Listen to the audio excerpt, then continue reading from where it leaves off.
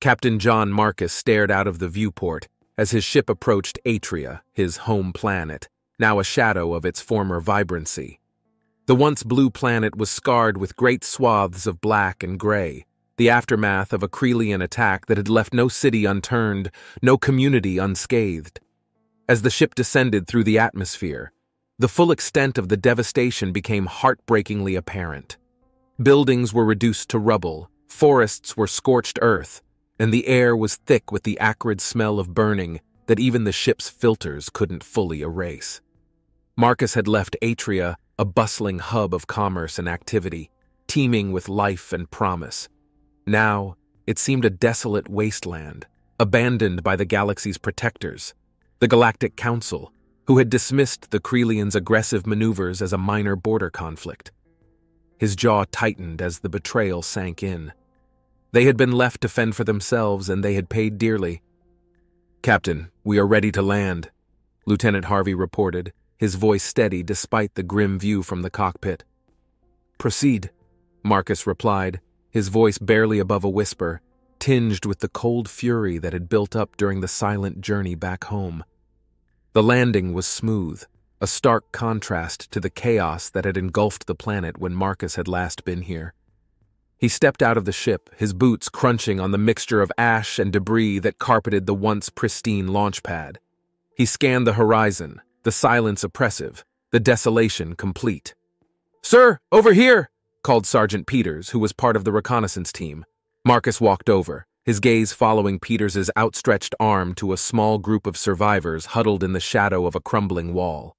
They were dirty, thin, and looked utterly defeated. "How many?" Marcus asked as he approached the group, his heart sinking with each step. "Not many, sir," Peters replied, his voice heavy. "We've scanned the area. These are the only ones we've found so far." Marcus nodded solemnly and turned to the survivors. "I'm Captain John Marcus. We're here to help. Can you tell me what happened?" he asked, crouching beside an elderly man who seemed to be the leader of the group. The man looked up, his eyes hollow yet burning with an unquenchable fire. "They came without warning," he began, his voice raspy from disuse. "The Krelians destroyed everything. The Council did nothing. They abandoned us." The words stung Marcus, confirming his worst fears about the Council's indifference. "We won't abandon you," Marcus vowed, his tone resolute. "We will make them pay for what they've done." The man nodded, managing a frail smile. "We have little left to offer in thanks, Captain, but our gratitude is yours." Marcus stood, turning back to survey the ruin that stretched as far as the eye could see. He knew then what he had to do. He would gather the remnants of Atria's defenses, rally the survivors, and forge them into a force capable of exacting vengeance. The Galactic Council might have forsaken them, but Marcus would not. He would take the fight to the Krelians and, in doing so, expose the Council's failures. As he walked back to his ship to begin preparations, his resolve hardened. This was not just a mission of rescue anymore. It was one of retribution. Marcus would not rest until justice was served, until every lost life was avenged. After his return to Atria and the realization of the dire situation, Captain John Marcus knew that mere survival was not enough. Driven by a desire for justice and a need to protect what remained of humanity's frontier colonies, he began the monumental task of assembling what he called the Forgotten Fleet, a ragtag armada of decommissioned ships, repurposed to fight against the Krelians and to challenge the complacency of the Galactic Council. Marcus started by reaching out to his old contacts within the military, many of whom had been sidelined or retired early due to political purges or budget cuts. He sent secure communications to former comrades, appealing to their sense of duty and their discontent with the Council's actions. "Listen, I'm putting together a fleet," Marcus explained in a secure call to Commander Alan Shaw, an old ally. "We need every able ship and every willing hand. Are you with me?" Shaw, who had spent the last few years in disillusioned retirement, responded with a weary but resolute tone. "John, you know I've been waiting for a call like this. You can count on me. I'll rally the boys. We have a few old birds that can still fly." With Shaw's support secured, Marcus organized a series of covert meetings on various neutral stations and remote outposts. These meetings were tense, filled with the hushed tones of strategy and the clinking of glasses to newfound hope. Many of the attendees were veterans like Shaw, eager to find a purpose in what seemed a lost cause. Others were young idealists, drawn by Marcus's reputation and the righteous cause he championed. In one such meeting, held in the shadowy corners of an abandoned supply depot, Marcus addressed a room full of potential recruits. His voice was firm, his message clear. This is not about revenge. It's about justice. It's about showing the Council and the universe that humanity will not stand down in the face of tyranny. As the recruits signed on, the challenge of retrofitting the aging ships became apparent. The fleet comprised everything from small fighters to large capital ships, all of which needed significant upgrades to be battle-ready. Marcus coordinated with engineers and technicians who volunteered, turning derelict vessels into functioning warships with jury-rigged enhancements. One of the critical moments in this phase came when Dr. Lena Kim, a brilliant but underappreciated engineer, proposed using experimental technology to enhance the fleet's capabilities. During a workshop session on one of the larger ships, she demonstrated her prototype of an energy-efficient shield booster. If we integrate this into our ships, we can double our defense capabilities with minimal power consumption, Dr. Kim explained, showing the schematics on a holographic display. Marcus, impressed by her innovation, immediately approved its integration across the fleet. "Do whatever it takes, Dr. Kim. Make it happen," he ordered. Day by day, the Forgotten Fleet grew, not just in numbers, but in spirit. The docks buzzed with activity as people worked tirelessly, fueled by a mix of fear, anger, and a burgeoning sense of camaraderie. Ships that had been mothballed for decades were brought back to life, engines roaring to the tune of impending conflict. As the fleet prepared for its first real test, Marcus stood looking over the dock from the command center of the flagship. He knew the road ahead was fraught with peril, but there was a palpable sense of determination that permeated the air. This fleet, forgotten by the government and discarded by the galaxy, was ready to make its mark, to fight back against the enemies of humanity, and to reclaim their place in the cosmos. The preparation phase was over, and Captain John Marcus understood that the Forgotten Fleet needed more than sheer willpower and old tech to confront the Krelians effectively. It was time to equalize the odds by acquiring advanced technology. Marcus planned a daring raid on a Galactic Council depot known for its state-of-the-art military hardware. The depot, located on a secure asteroid in the neutral zone, was rumored to house everything from energy shields to prototype weapons. Marcus gathered his top crew for the briefing, detailing the high-risk operation with precise, clear directives. "We're not just out to take what we need. We're sending a message that we are still a force to be reckoned with," Marcus asserted, setting the tone of the mission in the command room of his flagship. The team consisted of seasoned pilots, skilled hackers, and combat veterans. Among them was Lieutenant Harvey, an expert in electronic warfare, who would be crucial for bypassing the depot's security systems. Harvey outlined his part of the plan, using technical schematics of the depot's defenses. "Once we're in, it's about swift execution. I'll disable the alarms and cloak our digital signature. We get in, grab what we need, and get out before they can even launch a counter-response." The night before the operation, the atmosphere among the crew was tense, yet determined. Marcus walked through the hangar where the strike team was doing final checks on their gear and weapons. Stopping by each member, he offered words of encouragement, emphasizing the importance of their roles. The raid commenced under the cover of a meteor shower, providing natural cover for the fleet's approach. Marcus's ship, cloaked and silent, led the insertion team towards the asteroid. As they neared the depot, the tension was palpable. Harvey, focused and calm, began the sequence to bypass the outer security grid. "Security grid down, moving to Phase 2, Harvey whispered over the comm. The team expertly navigated through the corridors of the depot, making their way to the main storage area. Here, they encountered robotic guards. Quick and coordinated, the team neutralized the threats with precision, using non-lethal tactics to maintain stealth. Reaching the armory, They were met with rows of high-tech weaponry and shield generators. Marcus directed the team to prioritize the most compact and powerful items. "Grab the energy cores. Those will be crucial for upgrading our defenses," he instructed, keeping watch at the entry point. As they loaded their haul into portable containment units, an alarm finally blared. The depot had initiated an automated lockdown sequence. "Time to go," Marcus barked, signaling the team to expedite their exit. Harvey worked furiously to stall the lockdown, giving the team just enough time to escape the tightening security. They raced back to their ship, under the increasing threat of capture. Just as they cleared the depot, enemy reinforcements arrived, launching a barrage of fire towards Marcus's ship. The pilot, maneuvering with impressive skill, dodged the incoming attacks, propelling them out of the asteroid's gravity well and into the safety of space. Once clear, Marcus let out a sigh of relief. The mission was a success, but more importantly, it was a significant morale booster for the entire fleet. Back on the flagship, the crew celebrated their narrow escape and the new capabilities that the stolen technology would provide.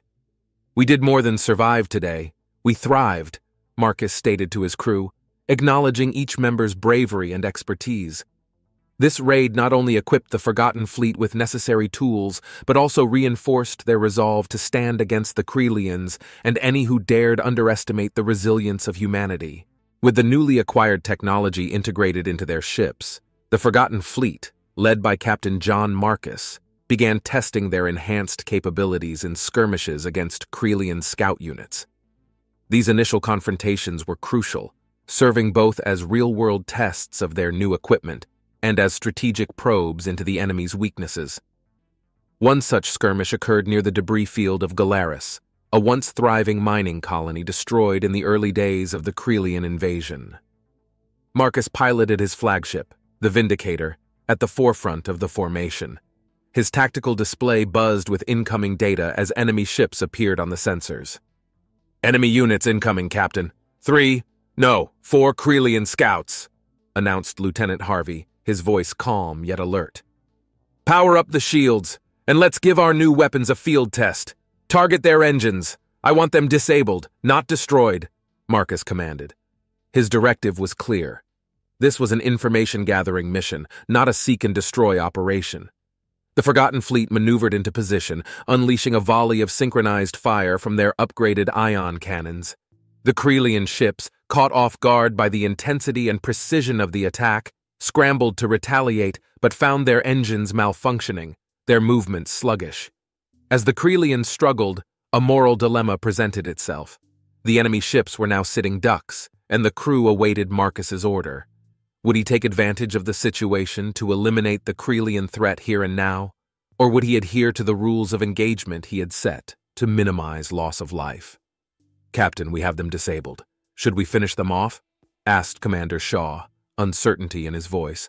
Marcus paused, his gaze fixed on the tactical screen showing the disabled Krelian ships. "No," he finally said. "Prepare to board and secure the ships. We need prisoners for intelligence, not casualties. Let's stick to the plan." The decision was met with mixed reactions.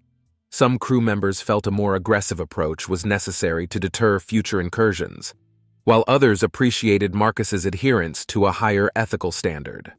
This decision underscored the ongoing tension between achieving military objectives and maintaining a moral compass in war. Following the skirmish, Marcus convened a debriefing with his top officers. "I know some of you may disagree with my decisions today, but we must remember who we are," Marcus addressed the room. "We're not just fighting for survival. We're fighting to prove that humanity deserves a place at the galactic table. We won't do that by stooping to the enemy's level." "Understood, Captain. But how far will we go before we consider changing tactics?" Commander Shaw posed the question that was on many minds. "We evaluate as we go," Marcus replied. "Stay flexible, stay sharp, and keep our integrity intact. That's how we win this, not just by defeating the enemy, but by earning the respect of the galaxy." The crew continued their series of skirmishes, each encounter serving as a learning experience and a test of their resolve. Marcus frequently faced similar moral choices, balancing the harsh necessities of war with his unwavering commitment to lead with honor. These decisions did not just define the character of their fleet, but also set a precedent for how humanity would be viewed by the wider galaxy. As the Forgotten Fleet approached the Krelian homeworld, Captain John Marcus felt the weight of command heavier than ever. He had led his makeshift armada across the galaxy, engaging in skirmishes that tested their mettle and prepared them for this moment, their most daring and dangerous operation yet.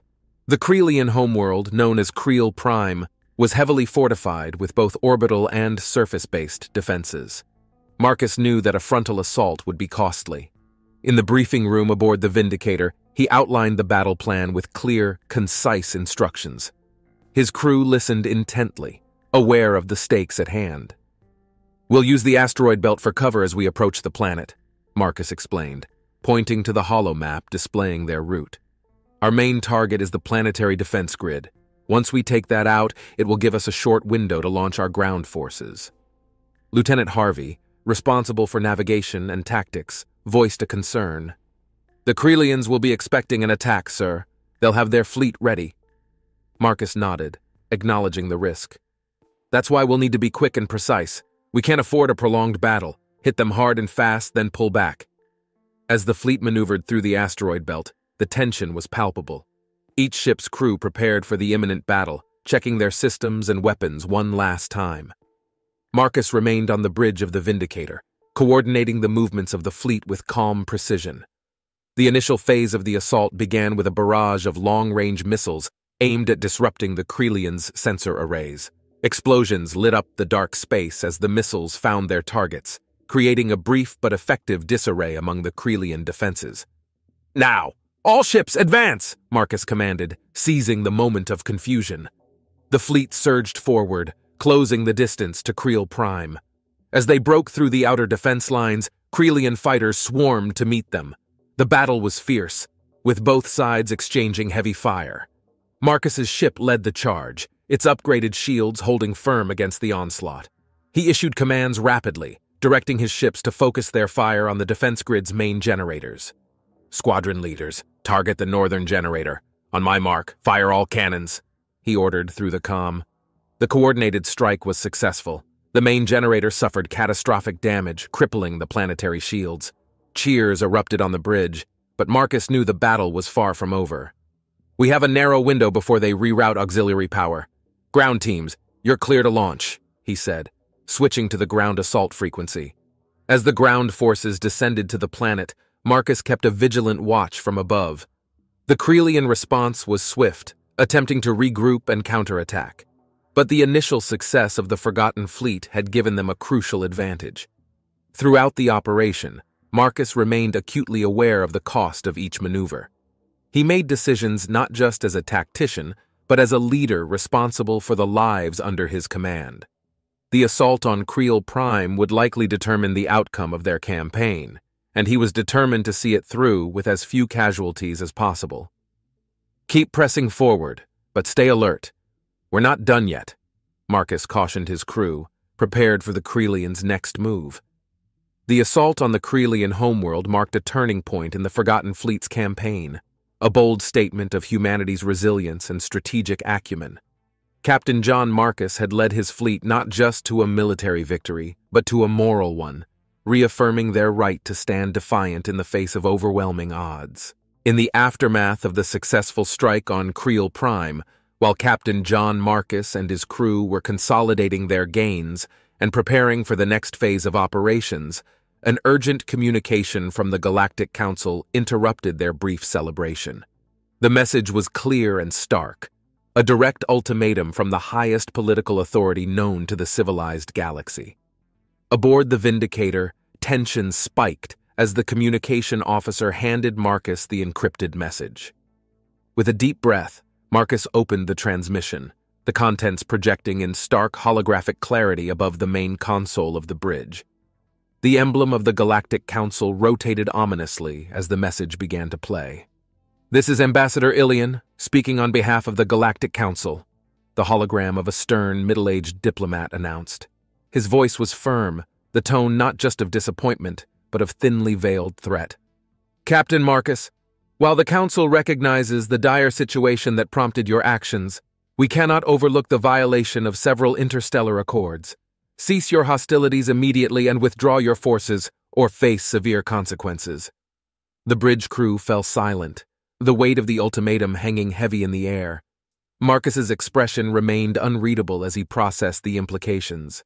The threat was not just of diplomatic isolation, but likely involved economic sanctions and military retaliation, which could cripple Earth's burgeoning efforts to assert itself. Lieutenant Harvey, who had been monitoring the transmission closely, spoke up. "Captain, they're putting us in an impossible position. If we pull back now, everything we've achieved—" "I know, Lieutenant," Marcus interrupted, his gaze still fixed on the fading hologram. He considered their options, each scenario running through his mind with tactical precision. Retreating now would undermine their momentum and sacrifice the upper hand they had so perilously gained. Marcus turned to face his crew, his decision made. "Prepare a response. Make sure it goes directly to Ambassador Ilian and the entire Council." His voice was calm but carried an underlying resolve that resonated through the command deck. Gathering his thoughts, Marcus recorded his reply. "Ambassador, with all due respect, the Forgotten Fleet engaged the Krelians to protect human lives and interests, something the Council failed to do. We seek no war with the Council, but we will not abandon our position or our principles. We urge the Council to reconsider their stance for the sake of a united galactic community." Sending the message, Marcus knew the diplomatic repercussions would be significant. The Council might move to enforce their ultimatum, which could lead to an escalated conflict, one that might spread across multiple systems. "Set Condition 2 throughout the fleet. Prepare for possible reprisals," Marcus ordered, turning back to the viewport, his eyes scanning the vastness of space that now seemed poised on the brink of greater conflict. The crew moved to comply, each member aware that their actions henceforth were not just about survival, but about defining the future role of humanity in the galaxy. The Forgotten Fleet had become a symbol of defiance and resilience, a beacon for those who felt marginalized by the larger political machinations of the Galactic Council. Marcus's handling of the ultimatum would go on to be a defining moment, not just for his fleet, but for all of humanity. The choices made in the coming days would either cement their place in the galactic community or relegate them to the shadows from which they had so fiercely emerged. After sending his response to the Galactic Council's ultimatum, Captain John Marcus prepared for the potential repercussions.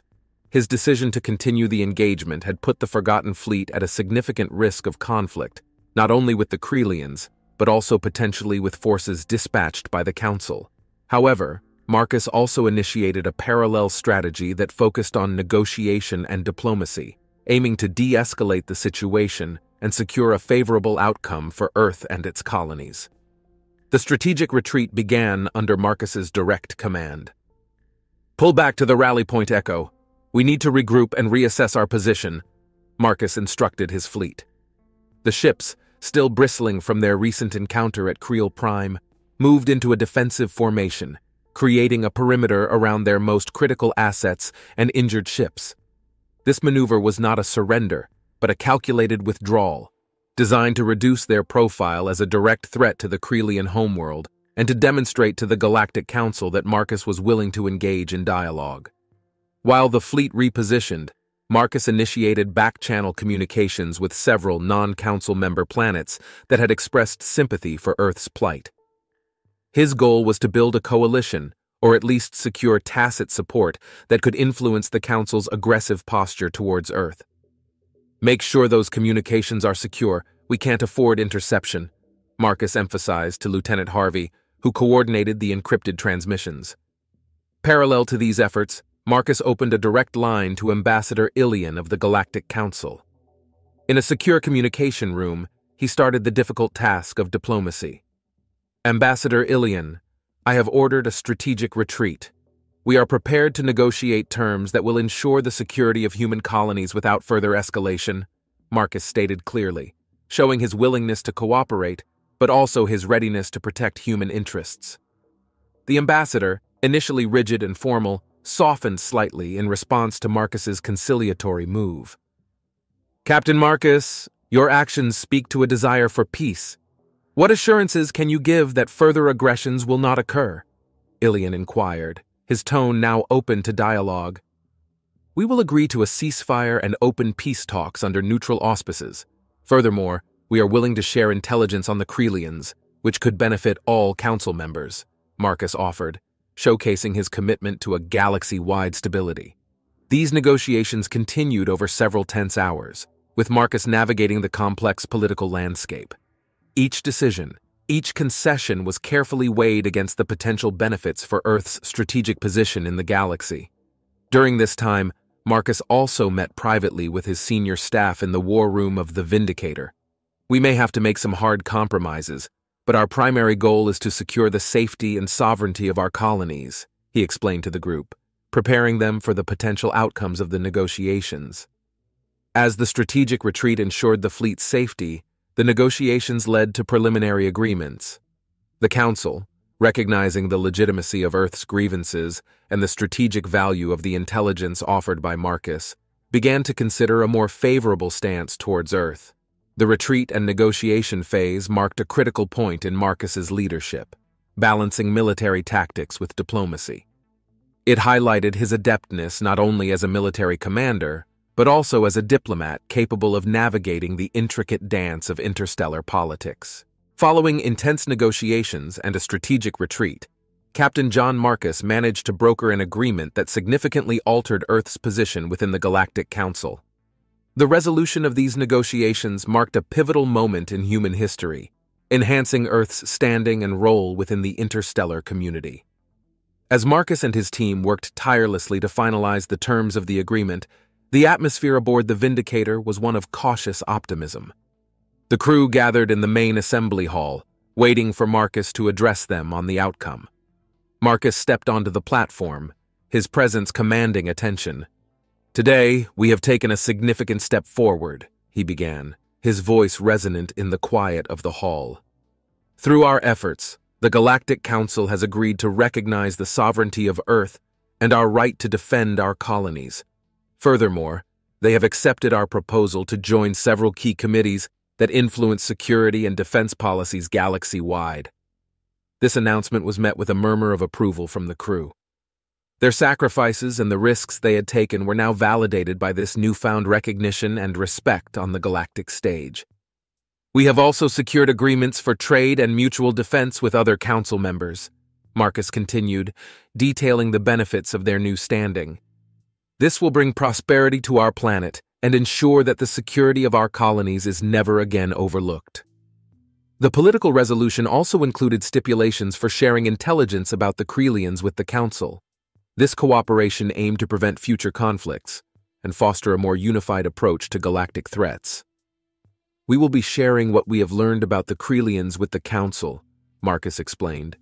In exchange, they have pledged to support our defenses and aid in the rebuilding of the colonies affected by the war. After the assembly, Marcus held a closed meeting with his senior officers and key diplomatic advisors to discuss the long-term implications of their new role. We need to be vigilant, he cautioned. Our increased influence comes with greater responsibility. We must be adept not only on the battlefield, but also in the chambers of the Council. During these discussions, it was clear that Marcus's strategy was to ensure that Earth would play a significant part in shaping the future of the galaxy. This strategy involved careful planning and continued diplomacy to maintain their position and influence. Lieutenant Harvey, who had been pivotal in the communications during their campaign, asked, "What are our next steps in terms of Council involvement?" "We begin by establishing our offices on the Council's space station.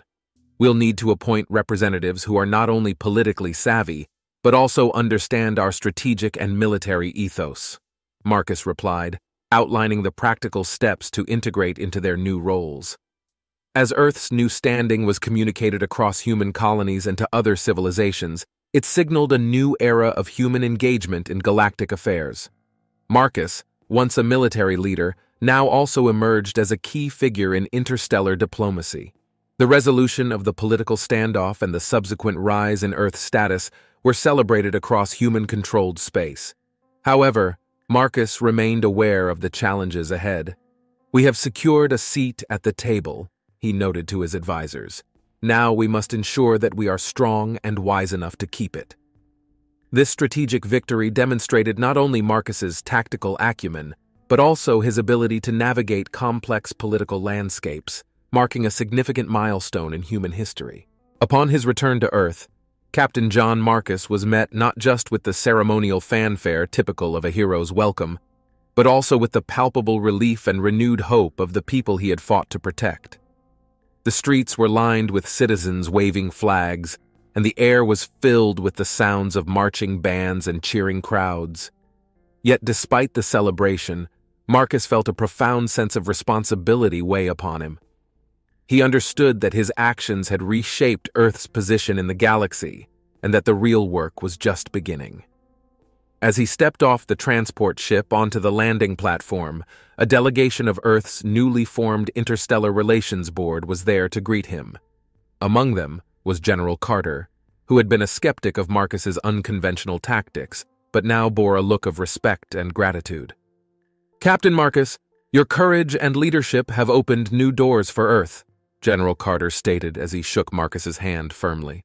"We are here not just to welcome you back, but to affirm our commitment to the new paths you have helped forge." Marcus nodded, acknowledging the general's words. "Thank you, General. I hope our actions continue to strengthen Earth and bring security to our people," he replied, his tone reflecting the gravity of his mission. From the platform, Marcus was escorted to a large assembly hall where leaders from various Earth colonies had gathered. As he entered, the assembly rose in a standing ovation. Marcus, unaccustomed to such adulation, felt a mix of pride and discomfort. He was a soldier at heart, more at ease in the cockpit of his ship than in the political arena.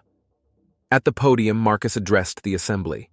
His speech was straightforward and devoid of the usual embellishments of political discourse.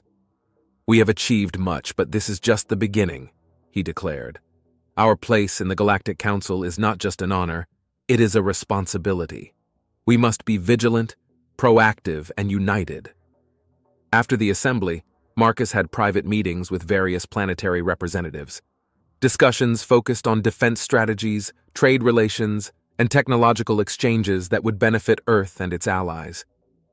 Each meeting reinforced the importance of the alliances Marcus had fought to establish. Later, in a quieter moment away from the public eye, Marcus visited the memorial wall where the names of those who had fallen in the conflict were engraved. The solitude allowed him a moment to reflect on the cost of their victory. He traced the names with his finger, each one a reminder of the sacrifices that had paved the way for their newfound status. As he stood there, Lieutenant Harvey approached, his presence a comfort to Marcus. "It's good to have you back, Captain," Harvey said, "but I can see that the fight has followed you home." Marcus looked at his loyal lieutenant, a slight smile breaking through his somber demeanor. "Perhaps it has, Lieutenant. But we face it together, as we always have." This return to Earth marked a new chapter for Marcus, not as a war hero returning from battle, but as a leader who must navigate the complexities of political power and interstellar diplomacy. His actions had changed the course of human history, and now he must lead his people into this uncertain future, ensuring the sacrifices made were honored through wise governance and steadfast leadership. After securing Earth's new status on the Galactic Council and navigating the celebratory events upon his return, Captain John Marcus faced the monumental task of preparing for the future challenges that lay ahead. Back in his office on the Vindicator, the walls lined with star charts and digital screens flickering with reports, Marcus and his team gathered to strategize. The room was quiet, save for the soft hum of computers and the occasional shuffle of papers. Marcus sat at the head of the table, his eyes scanning the latest intelligence reports. "The Krelians might be down, but they're not out. We also have the Council watching our every move now," Marcus noted, his voice steady and commanding. Lieutenant Harvey nodded in agreement, his eyes fixed on a digital map displaying potential hotspots of conflict. "We need to strengthen our alliances with other council members. It's not enough to have a seat at the table. We must ensure they see us as essential partners," Marcus continued. He was not just thinking about military might, but also about economic and technological collaborations that could solidify Earth's position. Harvey chimed in, "I've started dialogue with the Takarians. They have advanced propulsion technology that could benefit our fleet. Perhaps a joint research initiative could serve both our interests." "That's a good start. Make it a priority, Harvey. We need all the leverage we can get," Marcus replied, marking the Takarian system on the map. Next, Marcus addressed the ongoing need for military preparedness. "Commander Shaw, I want a full review of our fleet's capabilities. We've added a lot of new tech. It's time to integrate it fully and ensure all crews are up to speed." Shaw, always meticulous, responded with a nod. "I'll schedule drills and simulations. It's crucial we stay sharp." As the meeting progressed, they discussed the potential economic sanctions and political pressures that might arise from their newfound prominence. Marcus knew that Earth's aggressive stance in the conflict might lead to scrutiny or even jealousy from other council members. "We must also prepare for non-military challenges. Diplomacy will be our first line of defense going forward," Marcus asserted, understanding the balance of power had shifted. He planned to attend the upcoming council meetings personally, aiming to foster a reputation for Earth as a peace-seeking but formidable member. After concluding the strategic session, Marcus took a moment to gaze out of his office viewport, looking out at the stars. Each point of light represented both a potential ally and a possible threat. His mind raced with the complexities of interstellar politics and the responsibility he carried not just to defend, but also to lead. Before leaving the room, Harvey approached Marcus. "There's a lot on our plate, Captain. Are you sure we're ready for all this?" Marcus turned, his expression one of resolve mixed with a hint of weariness. "We have to be, Lieutenant. We have to be." The meeting encapsulated the broad scope of challenges awaiting Marcus and Earth. Not only were military readiness and alliance building crucial, but navigating the intricate dance of diplomacy with the Galactic Council was now an unavoidable aspect of his command. The days of straightforward combat missions were behind him, replaced by a future where every decision could affect the fate of Earth on the galactic stage.